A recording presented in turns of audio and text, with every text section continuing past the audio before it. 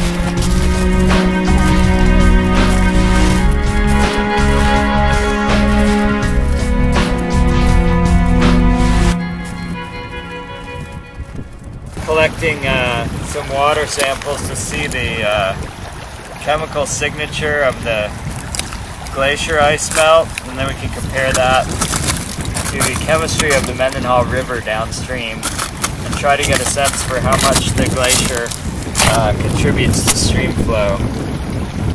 So you think we need to refill?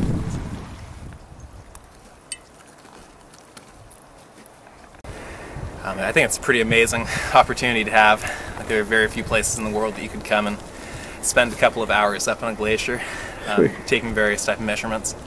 Could you actually point to your university from here? Yeah, the university would be right down there. I'd guess about 10 kilometers or so. From the college you can look up and see almost where we're at. We're a little bit out of view, but pretty close. It's right there. After our treacherous day of hiking around the glacier, taking water samples in the name of science, it's time to head back and call it a day. I have to say class dismissed. I don't know if I can do that. Alright. Class dismissed.